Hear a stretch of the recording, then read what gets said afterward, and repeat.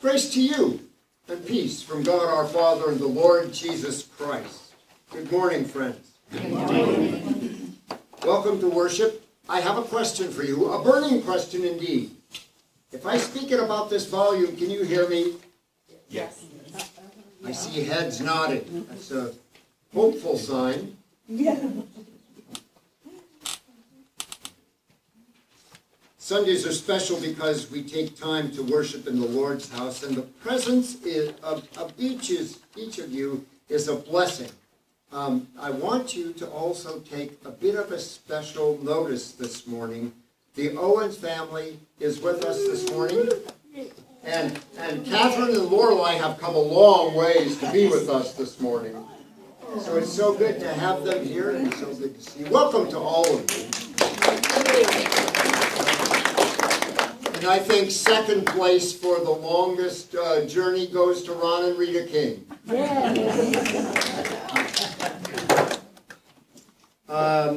In your bulletin this morning, there are some announcements and some things that you can be aware of in the coming week. Please do take notice that the rosebud that is on the table this morning is in honor of Harlow May, daughter of Lauren Webster, and the proud grandmother of Cindy is the proud grandmother of Laura May. Not that you're old enough to be a grandmother. No, love the name. And the other things that are available for your attention, and please do keep the folks on the prayer concern list as a part of your prayer life in the coming week. And in particular, I guess I would add to that the family of Fred Bryson, whose service is tomorrow. Are there any other announcements, anything that I forgot, or anything else that we need to be aware of this morning? Doris? Well, I noticed that maybe we've forgotten to bring frozen foods for the Archuleta family. There's quite a few in the Bard one. Okay. Yeah. They must have brought some more. Yeah, there's a bunch in there. Perhaps somebody has brought some. But thank you for bringing that to our attention. Our gathering song this morning is one that we are familiar with. Let me check first to see if my guitar is still in tune. I've got to tell you, being down here in the fellowship hall has made it really hard for this guy to stay in tune. The guitar. The guitar. However, most of the time, the way I play, you wouldn't know. Holly, holly, holly.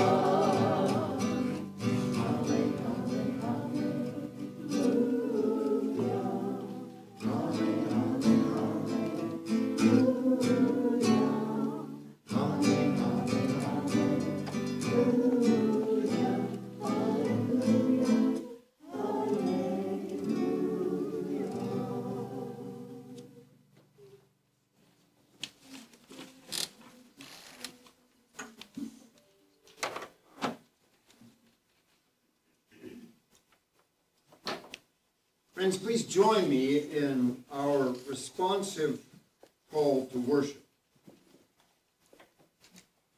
Come, weary one. For God is in this place. Come, restless one. For God is in this place. Come, hopeful one.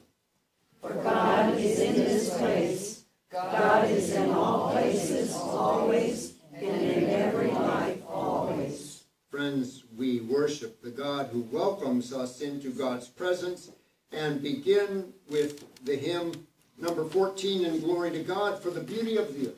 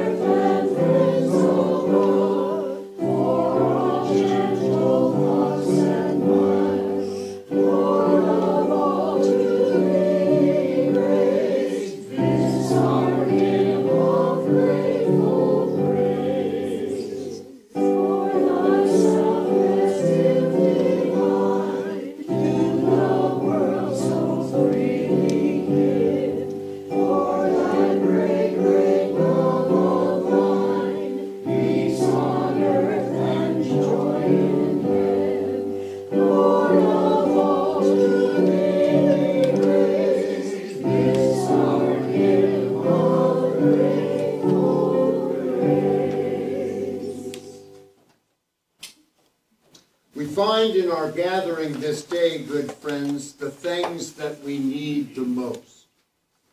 Healing, wholeness, and that deep need that we have for fresh starts and new beginnings in our lives.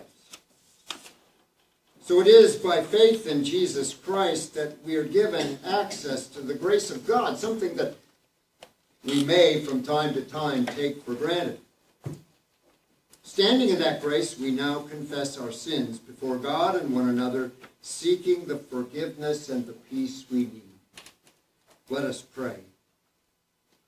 O Lord, our God, how majestic is your name in all the earth. Yet we put aside your majesty, seeking our own power in vain. By both carelessness and design, we pollute air, land, and waters. In our greed, we use more resources than we rightly need. We confess that we do not fully comprehend the damage we have done to the birds of the air, the creatures of the sea, and the animals that live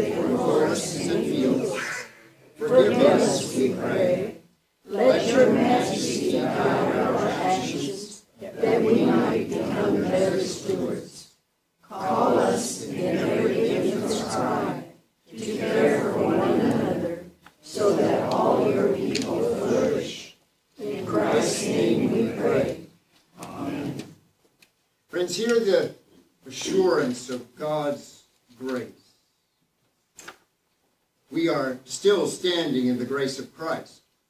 Because God's love has been poured into our hearts through the Holy Spirit. We are set free to love God and neighbor and to work for the reconciliation of the world. We have peace with God through our Lord Jesus Christ. Thanks be to God. One of the announcements that I neglected to make earlier, friends, is that we took the Pentecost offering last Sunday, and 40% of that Pentecost offering stays here to be used locally for ministry in the community and the surrounding area. The total of the offering was $1,050, which means that we have $420 to spend on fans that will be donated through the community food pantry. So I want to thank you for your generous response to that offering and the difference that it'll make in people's lives over the course of this summer in this part. Thank you. I have something that I want to share with my friends. By the way, on the table this morning, you'll see right in front of the cross a piece of artwork that Bella made to share this morning. It's Easter, right? It's Jesus and the empty tomb. Isn't that great? Yes. Thank you, Bella. Oh, my. Yes. So, I want to show you something here. Cody? Cody? Oh, no, that. Thanks. Oh, okay. Now you have two. This is a picture of the world. You see that? It's the whole planet. And do you see some animals? There's a cow. Looks like there's... Does it? Do you like cows and horses and bulls? You gotta be careful around bulls. I'll get you. We have been given a special job by God. And that special job is to help God take care of not only the world, the earth, right, the whole world, but the animals too. Like fish. Do you see a fish on there? Ooh, yeah, that's an important one. And it looks like, what else? You know what? Sometimes we just make mistakes. And there's a My baby sour crunch. That's Jesus, I see that. Cody, I missed that one, dude. His baby kitten Sally. Did you keep her from getting away? Oh, I bet you did.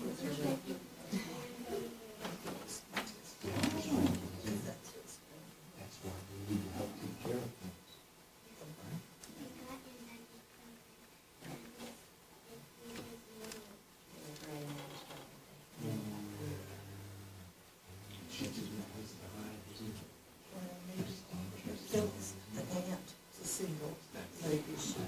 I'm thinking about how glad I am that you're here, and how glad I am that you help take care of the world. Your pets. Let's pray.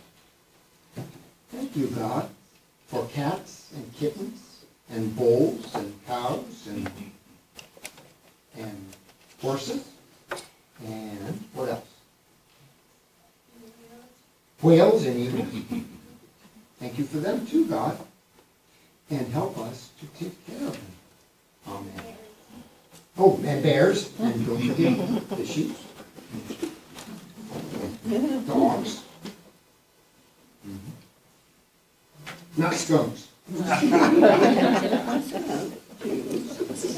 pepper. Black pepper. A gecko. Black pepper. Kibble gecko. Wow. You have. And he buys that. Hmm?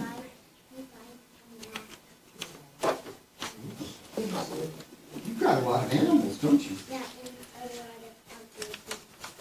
You're really good at helping God take care of animals. Thank you.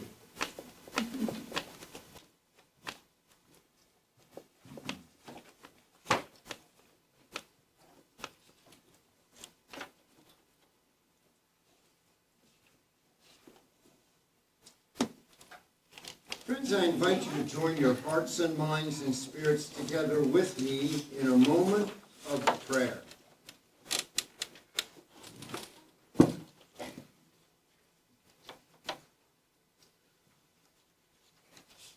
We are surrounded even now, holy and gracious God, by more miracles than we could count. Every beat of our heart, every breath we take, no matter what direction, God, we turn our eyes, even here among one another, we see signs of miracle, of grace, of abounding love, of your goodness to us. In this time and place, God, give us the help we need to hear your word so that it finds a home in us and expression in what we do. We ask this and pray this in Jesus' name. Amen. Our Bible passage this morning is taken from the Psalms. Psalm 8. A celebration of God's handiwork that is all around us. A celebration of God's awesomeness and God's greatness. And a celebration of the role that we play and the space we occupy in God's design of things. O Lord, our Lord, how majestic is your name in all the earth. You've set your glory above the heavens.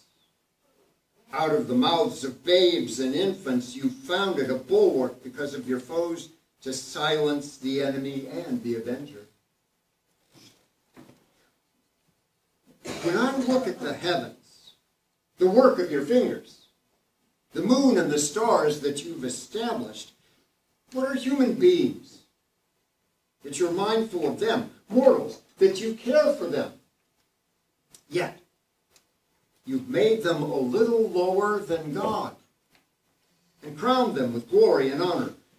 You've given them dominion over the works of your hands. You've put all things under their feet, all sheep and oxen, also the beasts of the field, the birds of the air and the fish of the sea, whatever passes along the paths of the sea, even horses and bulls and cows. O Lord, our Lord, how majestic is your name in all the earth. This is the word of the Lord.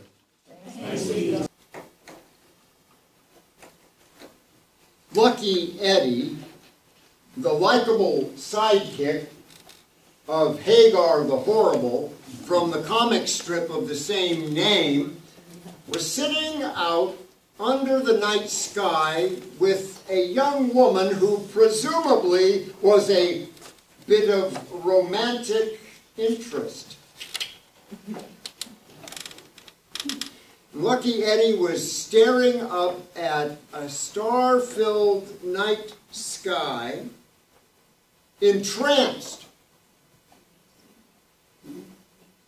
while his date sat in silence.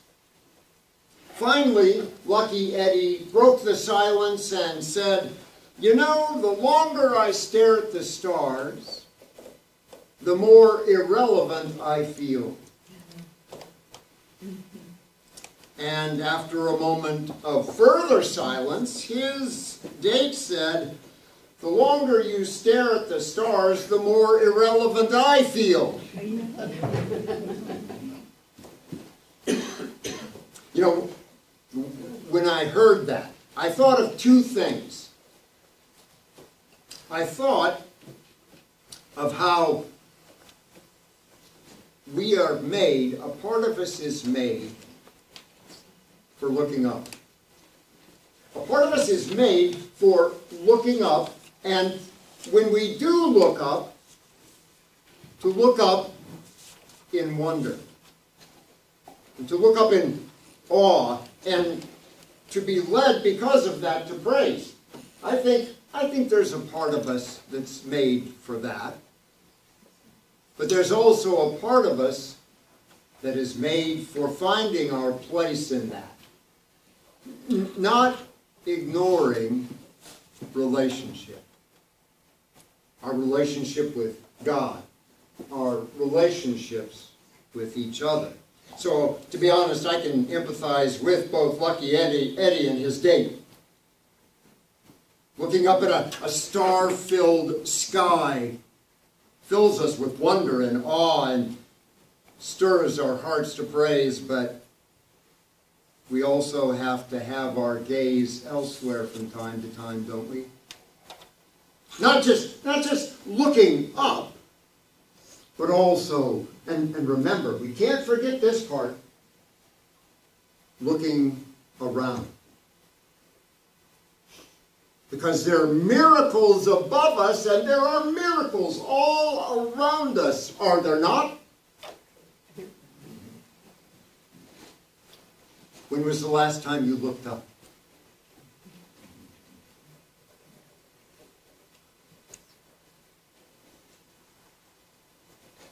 We have a hard time with that, I think, in part because of light pollution. But when was the last time you really looked up and were filled with a sense of awe and feeling a little maybe small and irrelevant in comparison to the cosmos around us? But also, friends, feeling inspired. Feeling inspired by the beauty and the expanse of the universe. For example, exactly 1 month ago today, along with human beings from all over the world, we got a chance to glimpse something absolutely spectacular. See, like Lucky Eddie, I get all geeked out. I get all geeked out by the sights of what lie beyond our atmosphere. And this sight that we got to see beyond our atmosphere was genuinely spectacular. It was never before seen by the human eye piece of God's handiwork. Awesome handiwork. Powerful handiwork. I am referring none other than to the impressive, one-of-a-kind, drum roll please, Sagittarius A. Well, let's hear it for Sagittarius A. Yay. What in the world is Sagittarius A? It's long, far away. It's far away. It is the force that holds the Milky Way galaxy together. We've never seen it before, but it's at the center of the Milky Way galaxy. It is the gigantic black hole that is 4.3 million times the mass of our sun. It is the giant black hole that is 14.6 million miles across. It's 26,000 light years away from our solar system, and that old Sagittarius A has enough power that the entire Milky Way galaxy orbits around it. It's the force that keeps us together, literally. Impressive? Well, I was kind of hoping you'd feel that way. Well, and what's even more impressive to me is that our Milky Way galaxy is one of trillions and trillions of other galaxies. Every one of them, every single one of them, unique.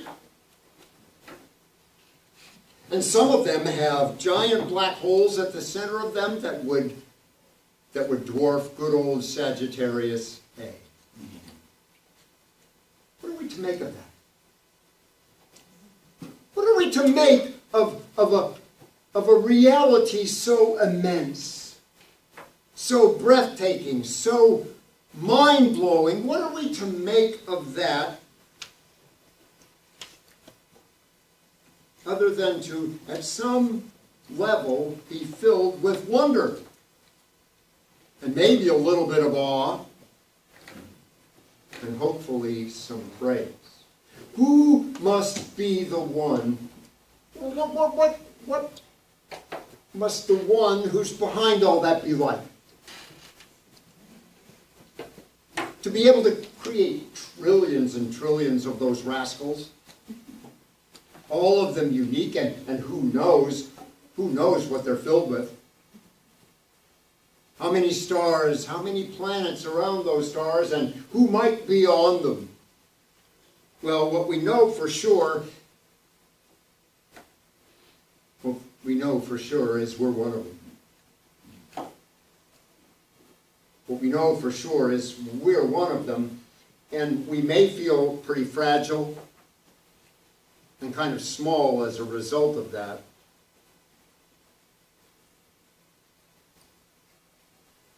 But by the grace of an old poet, an old songwriter,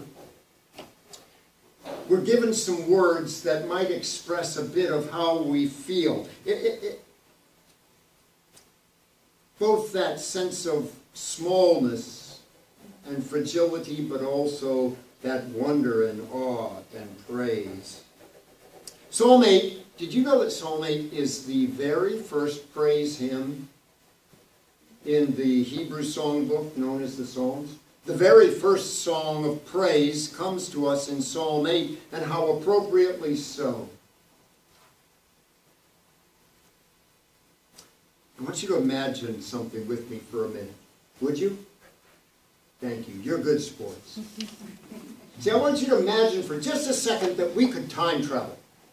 We could time travel, and we could time travel back thousands of years. Thousands of years. And we're sitting beside an ancient poet, staring up at the stars, the Milky Way galaxy before it was ever given that name. Staring up into the night sky at the glow of a giant full moon in all its glory, and suddenly your companion sitting next to you starts humming.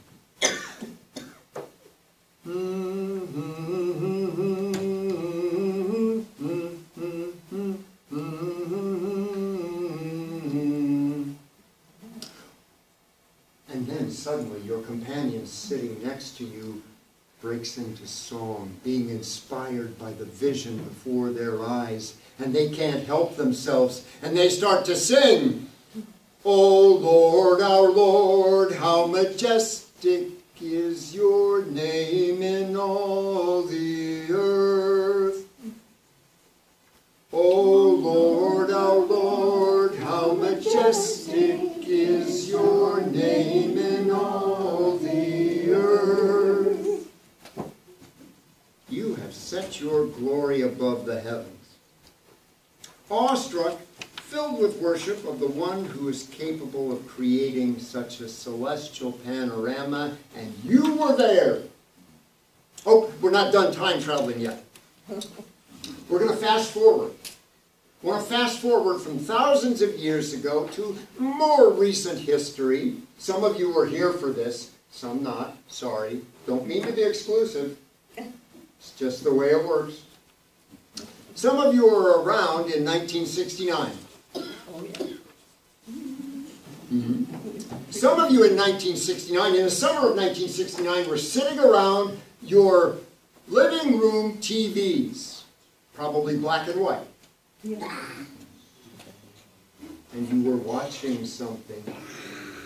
I want you to imagine not only that you're maybe sitting in your living room watching your black and white, but you're there. You are there coming down the ladder right after the very first person ever set foot on that moon that was so enthralling to the songwriter, right?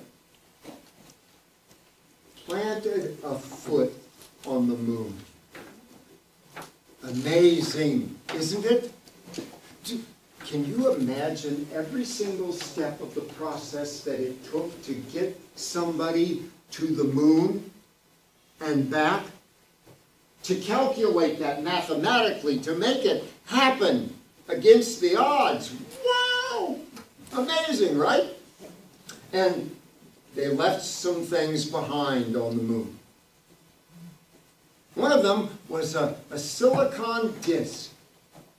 And on that silicon disc on the moon is a message from 73 countries to mark that event. One of those countries was the Vatican. And do you know what the Vatican chose to put on their portion of that silicon disc? O Lord, our Lord, how majestic is your name in all the earth. Wow. See, feeling small and fragile and maybe even irrelevant is only half of the story of Psalm 8. Psalm 8 wants you to also imagine your awesomeness.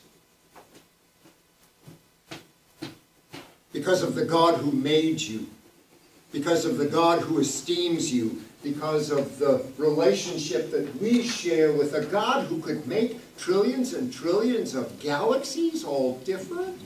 Who are we that you should think of us? Said the psalmist. Just kind of blew their mind, right? And yet, you have made us as little less than God. Wow.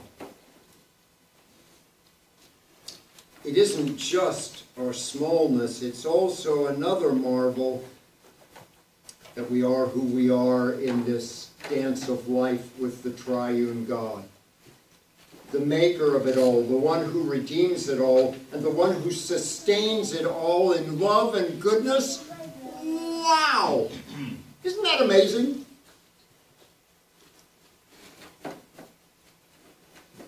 Well, it is.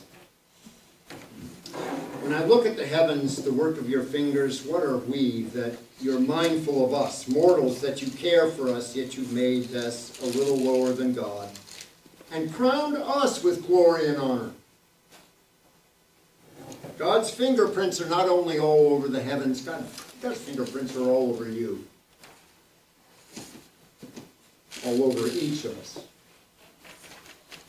So given that, in our place in the scheme of things, how is that supposed to affect the way we look at ourselves? How might that affect the way we look at others? How might that affect the way we look at every other single living organism that we share this planet with? That is a part of this miracle of life that takes place on this fragile planet. Humble yet exalted. I saw a phrase the other day that said, be humble for you're made of earth. Be noble for you're made of stars. It's both. It's both by God's design, right? I get the humble part. You know what I have trouble with? The exalted part. Oh, no, not me. Sorry. No. I mean, I can see it in you. Don't get me wrong. But in me? Reminds me of something that Marion Williamson wrote. She said, our deepest fear is not that we're inadequate. Our deepest fear is that we're powerful beyond measure. It's our light, not our darkness, that most frightens us. We ask ourselves, who am I to be brilliant? Who am I to be gorgeous? Who am I to be talented? Who am I to be fabulous? Actually, who are you not to be? You're a child of God. Your playing small does not serve the world. There's nothing enlightened about shrinking so that other people will feel insecure around you. We're all meant to shine as children do. We were born to make manifest the glory of God that is within us. It's not just in some of us, it's in everyone. And as we let our own light shine, we unconsciously give other people permission to do the same. As we're liberated from our own fear, our presence automatically liberates others. I have to think that that is a part of what God calls us to in our place in the cosmos, in our place in this web of life. Why not be brilliant? Why not shine? Why not share? O Lord, our Lord, how majestic is your name in all the earth. Thanks be to God. Good friends, we are the recipients of gift upon gift upon gift from a gracious, loving God who gives abundantly, and a part of that is the gift of intimacy. The gift of intimacy that comes from God's own self visiting us, revealing God's self to us, and making a way for us to stand in the grace of a good God. To know a part of what would be unknowable apart from Jesus. This God who creates trillions of galaxies is the God who came in a small child, who grew and became one of us, so that we might become more like Him, more like God. This morning we are celebrating the sacrament of communion, that sharing of life that we have between one another, and that life that we share with Jesus. He said that people will come from north and south and east and west and sit at table in God's kingdom, that there will be a grand communion, a cosmic gathering of all life at God's table, a table of peace and joy and love, a table where everything else has been set aside and done away with, a table where there is nothing but celebration of God and one another. Luke told us that when Jesus was sitting at table with his disciples, he broke bread and gave it to them, and their eyes were opened and they recognized him. And so we do today, as Jesus offers the same invitation to us. Friends, I invite you to join with me in the beginning of the great prayer of thanksgiving. This morning, as we celebrate the sacrament of communion, I'm going to invite you to come forward, take a cup, and we have bread that is available this morning. Take that, and then to partake of that, and you can take it back to your table with you if you'd like. And we will not be sharing these gifts all together, but at your own time.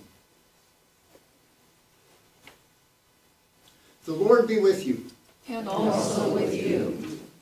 Lift up your hearts. We lift them to the Lord. Let us give thanks to the Lord our God.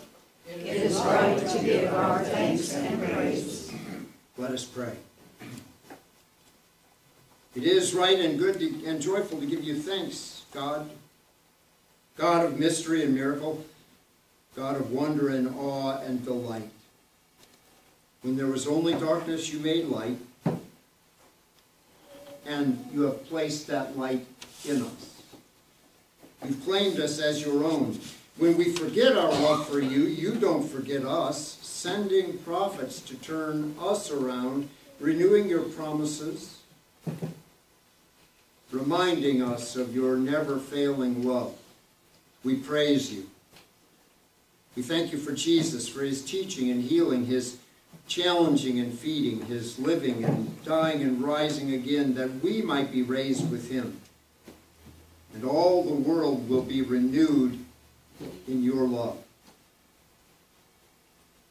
We thank you, holy and gracious God, that you pour out your Spirit not only upon us who are gathered here, but also on these gifts, so that we might be Christ's body to your world. We might participate in new life. Come before you this day, God, in need and grateful for all your good gifts.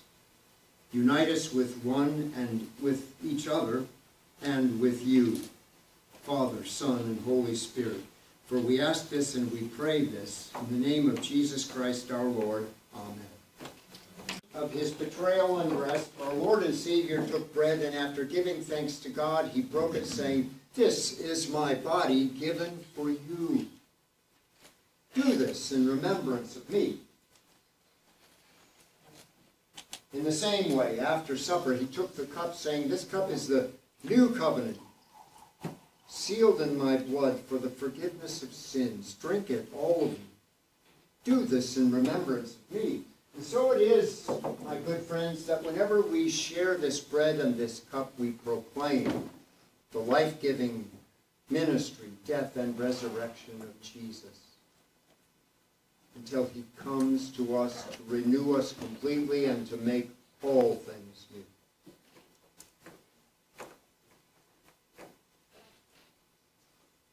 Jesus said, "I am the bread of life. Whoever comes to me will never be hungry. Whoever believes in me will never thirst." And it was Jesus who said, "I am the vine and you all are the branches. Apart from me you can do nothing." Friends, the gifts are ready. The gifts of God for the people of God. Come and participate in the joyful feast.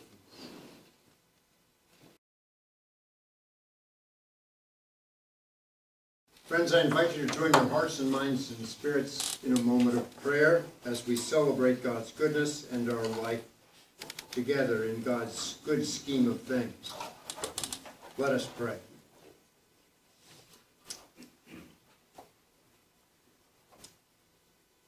We give you thanksgiving this day, holy and gracious God, that you are not a God far off. A God powerful, yes, and we need that. A God capable, yes, and we need that. A God creative and imaginative beyond most of what we imagine. And we need that. But also a God who values intimacy and love and relationship. How everything, everywhere is connected to everything else at a fundamental level. How when a star explodes, life is given to the universe. And we are a part of that. The very atoms in our being, flung across the cosmos to a world you have made that is beautiful and gorgeous and sustains us in every way. We pray, God, that you will continue to help make us good stewards so that everyone and everything flourishes here. Correct us where we need it. Inspire us where we need it. Redirect us as we need it.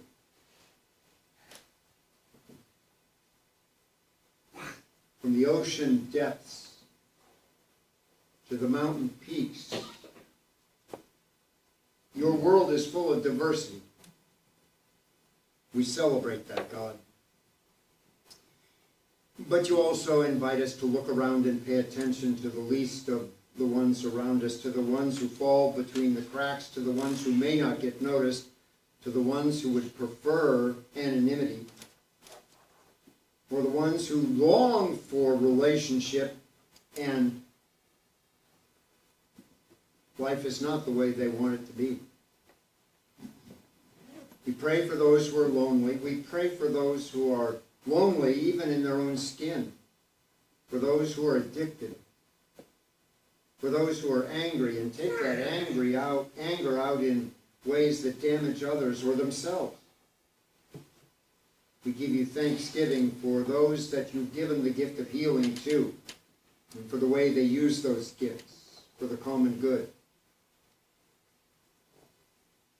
Help us in our own life together, God, to pay attention to one another in such a way that we all feel valued and welcomed and play an important part in your realm and in the expression of your will. May it be so for everyone. Everyone on the planet, God. Whatever gets in the way of that, get rid of it. Whether it's around us or in us. Hear the things that we pray. The situations of the world that are in need. The situations of our lives or our neighbors or people we love that are in need. Hear it all. And may your will be done among us. For we would ask these things and pray these things in the name of Jesus Christ our Lord, the one who taught us to pray by saying, Our Father, who art in heaven, hallowed be thy name. Thy kingdom come, thy will be done, on earth as it is in heaven. Give us this day our daily bread, and forgive us our debts, as we forgive our debtors. And lead us not into temptation, but deliver us from evil. For thine is the kingdom, and the power, and the glory forever.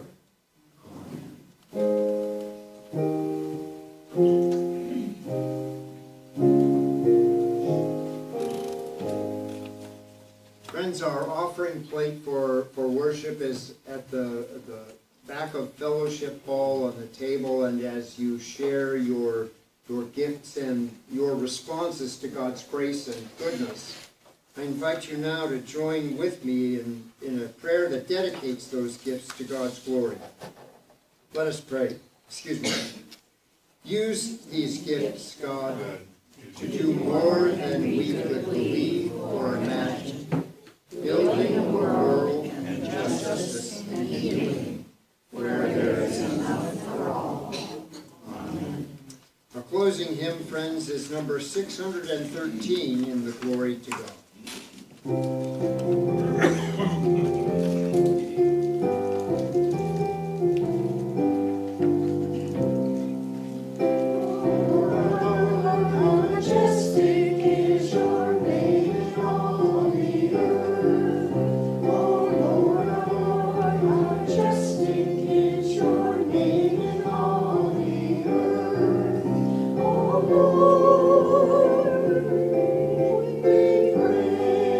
Your name.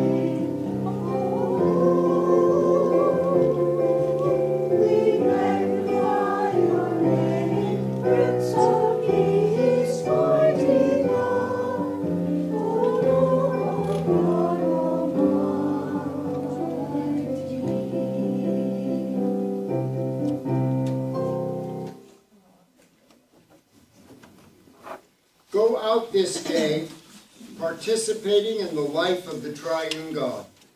By honoring mutuality, living in equality and justice, and celebrating the amazing diversity by which our communion is enriched.